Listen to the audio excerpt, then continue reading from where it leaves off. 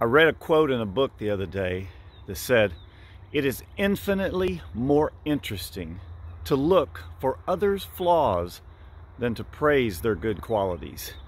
It's a book written by a man named Telushkin.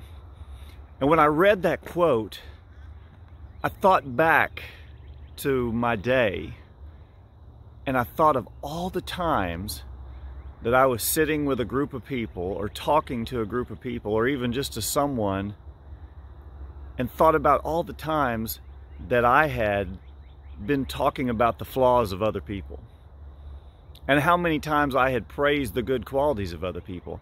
And what I found was that I was very lacking, and that my go-to, and I think for the most of us our go-to, is to find the flaws. And when we're with people, that's what we talk about.